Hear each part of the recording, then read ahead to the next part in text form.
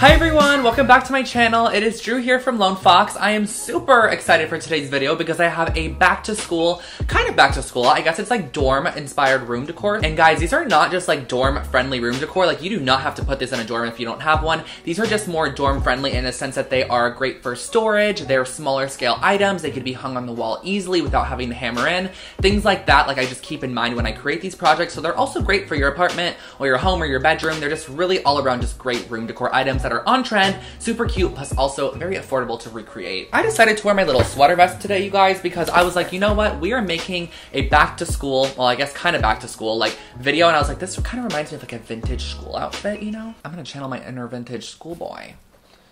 Yes, I am. And just a quick life update for you for anyone that is curious. In my last video, I mentioned that I thought I was getting sick, but I actually found out that I have the most impacted wisdom teeth ever. Literally all 4 of my wisdom teeth are impacted, and the pain in my jaw right here has been excruciating. Like, it is absolutely insane for the past full week because I had to wait a week. I actually saw an oral surgeon yesterday. I'm getting my wisdom teeth out tomorrow on Friday, which I'm really honestly kind of scared about because I've never been put under anesthesia before. So if you guys have ever like been put under anesthesia or got your wisdom teeth out, I would love to hear the positive, please keep in mind, the positive responses in the comment section below. So I might not have a video for like a week or 2 on this channel. Just wanted to let you guys know in case you were curious of where I'm going to be going, but I am getting my wisdom teeth out on Friday. Wish me luck, cross your fingers. I'm sure I'll do absolutely fine, and I'll definitely keep you guys updated over on Instagram as well, which if you are not already following, Lone Fox Home, I'm Drew Scott. Those are my 2 Instagrams. Subscribe to my channel for brand new home decor and DIY content every single week, but let's just jump on into today's dorm decor projects. Jumping right into the first project, we are using these Sorzo rugs from IKEA. These are like a plain cream woven rug, and they only cost $3.99. And the great thing about these is if you want to, you can actually dye them to match your personal decor or paint on them whatever you want. But I also picked up these rug options just to show you guys the different options of rugs. But what you're gonna start off by doing is folding this rug in half, kind of hot dog style if you remember how to do that. And then I am taking my embroidery floss and a needle, and I'm just going to be doing a blanket stitch across the entire side to close this off. Because there is a fold on the opposite side, we don't actually need to close that off, so this project has very minimal hand sewing. And also keep in mind, guys, if you do have a sewing machine, I think that would even be better. I just like to show you the alternate way because not everyone has a sewing machine nowadays. So I went ahead and I did a blanket stitch, which is basically just putting your needle down and then pulling it through the loop. It's super simple and easy, but you can really use any stitch to sew off this end, and then just make sure to secure it once you get to the end. Next, I am rolling the pillow inside out just to have the right side now showing, and you're gonna see a little bit of that seam line, but I actually like that look. I think it looks very kind of boho and handmade. And then on one end of the pillow, I'm just doing a very simple straight stitch all the way down. This is just going to lock off that end just to make it so that we can stuff this side of the pillow.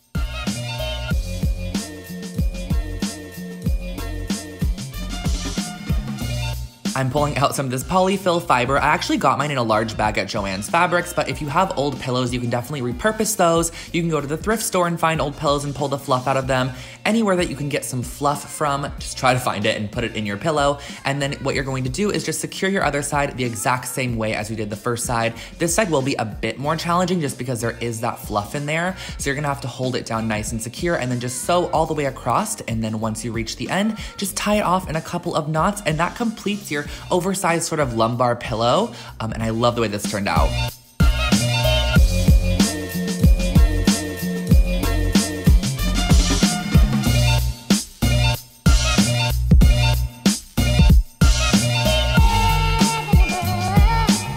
Moving on into dorm decor project number 2, we are using the Aptitlig cutting boards from IKEA. These are $9.99 each, and I absolutely love these. They're such amazing quality, and I'm starting off by taking a ruler and going about ½ an inch down from the top, and then I'm just marking an inch every single inch down the cutting board. These are gonna be just placeholders for where we're gonna put these golden nails, which I got these at Target if you were curious.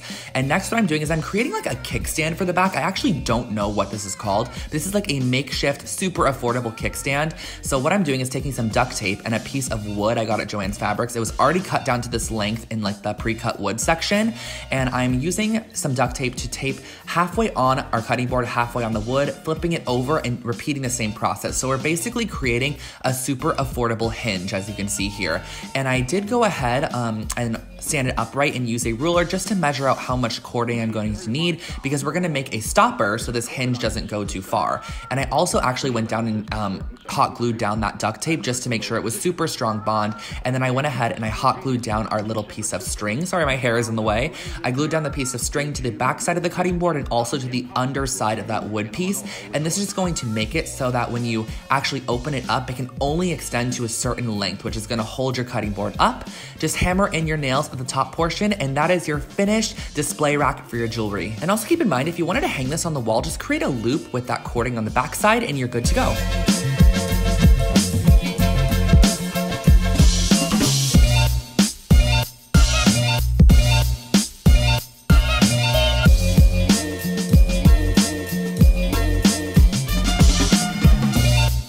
To start off this next project, we are using the Tihana storage boxes. These are like a cardboard storage box, and they range from $1.99 to $3.99 in price. So I'm opening these up and just constructing them as the instructions show. They're super simple. You just kind of fold the underside and create a nice little box out of it. But we are actually going to be covering them in this really cute sunflower fabric that I got at Joann's Fabrics.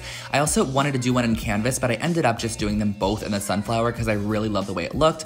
So what I'm doing is I'm placing the lid down first, and I'm just cutting with about a 2-inch allowance on each edge just to make sure it was nice and secure. And then I'm using my Fabri-Tac adhesive, which you guys have seen me use if you watched my last DIY school supplies video. And I'm just gluing it down and then using a popsicle stick to really bond the fabric to the actual lid. And then what I'm doing is I'm going to be cutting up from the end, cutting up to the corners. These are going to be how we're going to be creating the flaps and a very nice clean box. So I'm wrapping around the edge the fabric on one side on the longer edge, and I'm also going to wrap it a little bit on the front side. That way, when we fold up this front panel here, it covers. So it's gonna cover that section. So as you can see here, just adding glue to the side and a little bit to the opposite side as well. And I'm gluing all the way around. Then I'm also gonna be securing it on the inside of the lid. And we're gonna just flip up that front panel by gluing it down, and it's going to just cover up. And the reason that we have that little section kind of flipped over to the front panel as well is just so you don't see any of the white box at all. So then once you have it flipped onto the interior, you have a nice and clean finish off lid. And you're basically going to repeat the same exact steps to the box. It's just a little bit of a larger scale. And what I suggest doing for the box is actually using a ruler to first mark those sections that you're going to be cutting, which is exactly what I'm going to be doing now. So I'm using a ruler to mark these sections because you're going to want to cut these nice and straight and clean. So I'm using my scissors to cut that up right to the corner because we want this to fold over and kind of hide the interior edges. Adding some glue to the side panel, I'm flipping that section up, and I'm also, of course, going to be using my popsicle stick to really smooth it out. I find this works really, really nicely. And I'm doing the same thing to the opposite side, and then those little extra hangover flaps, you're going to glue those down. That way we can cover them up in the end, and make sure to also secure some fabric on the inside of the box. Last but not least, we're just going to flip over our front panel, so add a nice amount of glue to the front side, flip it up and over, use your popsicle stick to smooth all edges out, and then just glue it down on the inside, cutting off any excess if needed. And that basically finishes off your storage box. I created a larger one as well, and I just did it on the lid, which is just another little option if you didn't want to have a fully patterned box.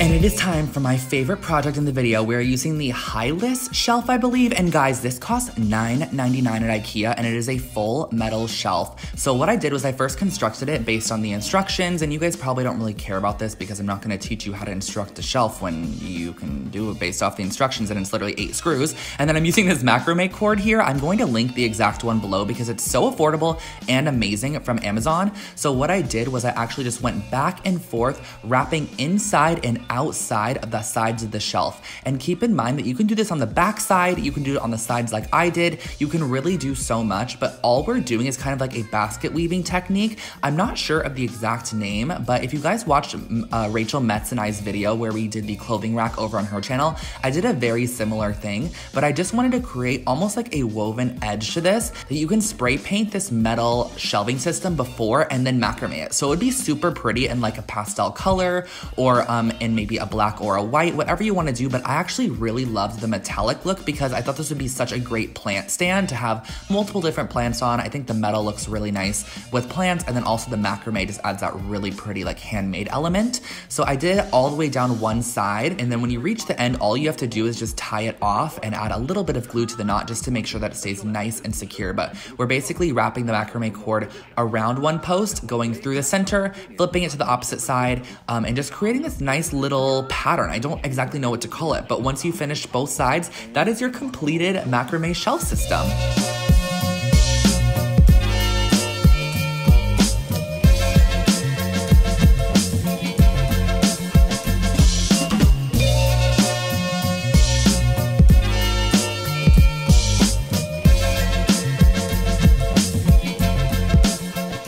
So guys, those were my projects for you. I hope you did enjoy them. I absolutely love each and every one of the projects. I say that in every single video, but I really do like them. Like, I think they're very usable. I think the shelf is super cool, and for the price point, that shelf literally cost me about $20 to create, and it looks super expensive. And keep in mind that you can definitely spray paint the shelf and then macrame it to match any form of decor. Spray paint it like white and then macrame it to give it like more of a Scandinavian kind of boho vibe. But I really did like that sort of industrial look of the shelf, and I actually have an idea for a room makeover that I'm currently working on. Thank you guys so much for watching. Give this video a thumbs up if you haven't already, and definitely subscribe to my channel below. Click the little bell icon next to the subscribe button because it's going to notify you every time I upload brand new videos. And guys, there is so much fun stuff in the works right now which I cannot talk about. I am so excited for what is coming for Lone Fox.